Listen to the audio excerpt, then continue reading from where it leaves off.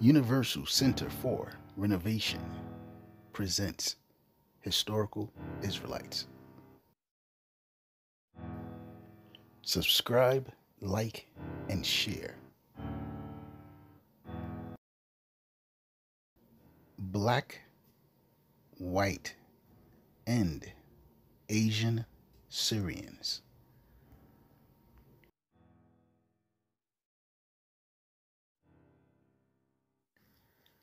Tomb of Egyptian High Priest Menkaperre, 1045 to 922 BC.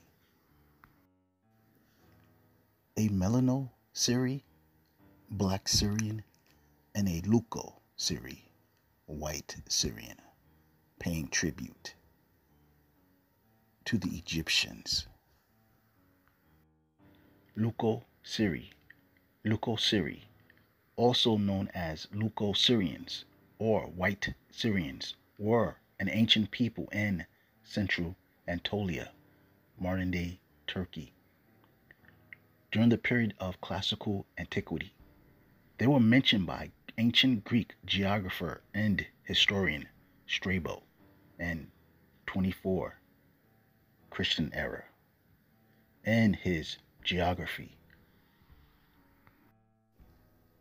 Melano-Syri, Black Syrians. Melano-Syri, the Black Syrians. Melano-Syri definition can be found in the book A New Classical Lexicon, Biography, Mythology, and Geography on page 262. Black and white Syrians are indigenous people of the ancient Middle East. Shesu. The Shesu were Semitic-speaking cattle nomads in the southern Levant. History. The earliest known reference to the Shesu occurs in a 15th century BCE list of peoples in the Transjordan region. The list mentions 6 groups of Shesu. Shesu spies being beaten by the Egyptians. Shesu Moabites. The Shesu, originally from Moab and northern Edom, Syria, went on to form one major element in the amalgam that would constitute the Israel, which later established the Kingdom of Israel. In the time of David and Solomon, the Moabites and the Edomites were subject nations under Israel. Shutu.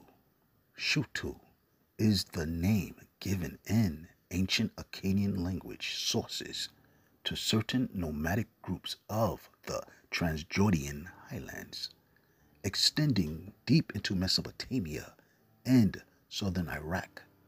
Many scholars have speculated that Shutu may be a variant of the Egyptian term Shesu. An Egyptian execration text of the 17th century BCE refers to an Ayaba, possibly a variant form of the name Job, as king of the Shutu. Some scholars have tenuously identified the Shutu as the progenitors of the Moabites and Ammonites. Shutu, progenitors of the Moabites. Shesu. Shutu, Shasu, Moabites. Here's a map. The region and location where Shutu people inhabited. This map has places identified from Egyptian execration texts from 900 BC and from 800 BC. Execration text. Execration texts, also referred to as proscription list, are ancient Egyptian hieratic texts listing enemies of the pharaoh, most often enemies of the Egyptian state or troublesome foreign neighbors. The texts were most often written upon statuettes of bound foreigners, bowls, or blocks of clay or stone, which were subsequently destroyed. The ceremonial process of breaking the names and burying them was intended to be a sort of sympathetic magic that would affect the persons or entities named in the text. The fragments were usually placed near tombs or ritual sites.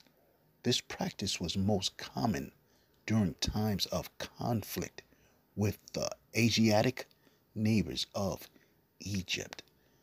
Ayab, a king of Moab, has been identified on a Egyptian execration text. Transjordan in the Bible. Transjordan is an area of land in the southern Levant lying east of the Jordan River Valley. Other Transjordan nations, according to the Hebrew Bible, Ammon and Moab were nations that occupied parts of Transjordan in ancient times. Battle of Kadesh. The Battle of Kadesh, or Battle of Kadash, took place between the forces of the New Kingdom of Egypt under Ramesses II and the Hittite Empire under Muwatalli II at the city of Kadesh on the Orontes River, just upstream of Lake Hams, near the modern Lebanon-Syria border.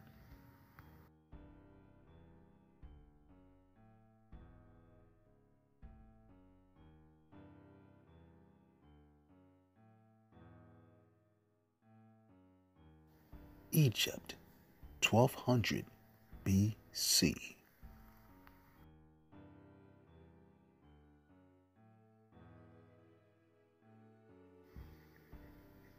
Shasu, Moabite. To whom then are we to make a present of Egypt? If the Tartars were not there, we would have to invent them. They come from the east, and in a strange manner, riding on horses. They are the Shasu, a powerful horse tribe. In the earliest times, ranges India and Asia from the banks of the Ganges to the Caspian. Their name is Shasa. Who those Shasas or Shasu were and whence they came may be open to question. That quote came from the book The Pacific and the Amur, Naval, Military, Diplomatic Operations from 1855 to 1861, page 47.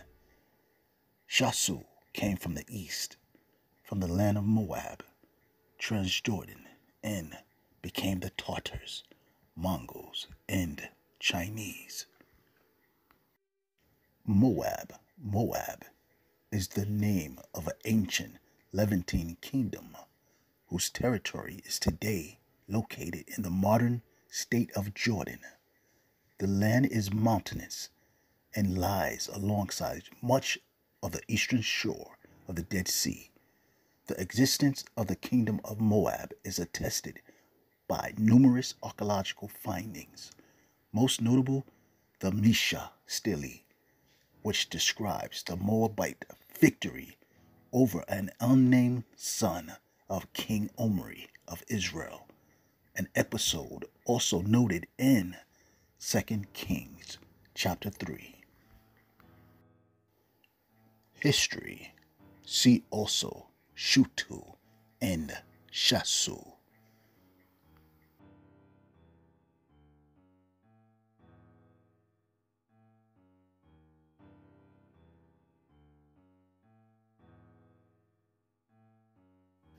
Jeremiah 48, New Living Translation. A message about Moab. This message was given concerning Moab. This is what the Lord of heaven's armies, the God of Israel, says. What sorrow awaits the city of Nebo? It will soon lie in ruins. The city of Kiriathaim will be humiliated and captured. The fortress will be humiliated and broken down. No one will ever brag about Moab again, for in Heshbon there's a plot to destroy her.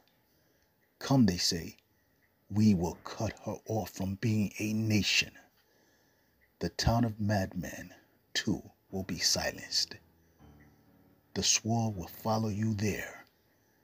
Listen to the cries from Horonaim, cries of devastation and great destruction. All Moab is destroyed. Her little ones will cry out. Her refugees weep bitterly, climbing the slopes to Luhith. They cry out in terror, descending the slope to Horonaim. Flee for your lives, hide in the wilderness, because you have trusted in your wealth and skill. You will be taken captive. Your god Chemosh, with his priests and officials, will be hauled off to distant lands. All the towns will be destroyed, and no one will escape, either on the plateaus or in the valleys, for the Lord has spoken. Moab paid tribute to Tiglath-Pileser III after his invasion of the West Semitic tribes, 733 to 732 BC, and to Sennacherib, 701 BC. It disappeared as a political power when Nebuchadnezzar, 605 to 562 BC, subjugated the country, but it continued as a race. Nabateans, Arabs, held and developed Moab in the first 2 centuries BC. Harper's Bible Dictionary, page 452. And the Babylonians put an end to the Moabite kingdom.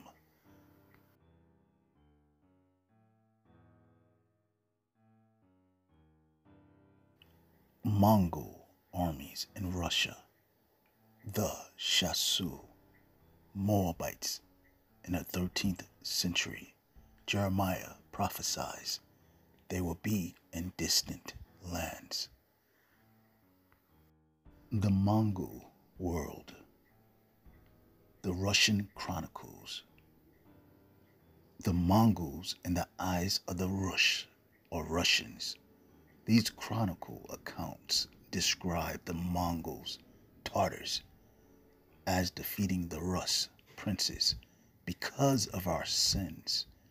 That same year, in Novgorod, and Sudal Chronicles add, for our sins unknown people came.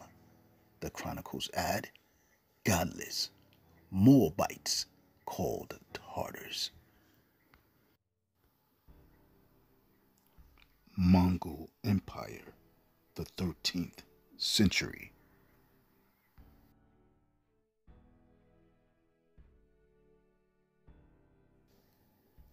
Russia, 1300 A.D. Shasu, Moabite. Asians are indigenous Middle Eastern people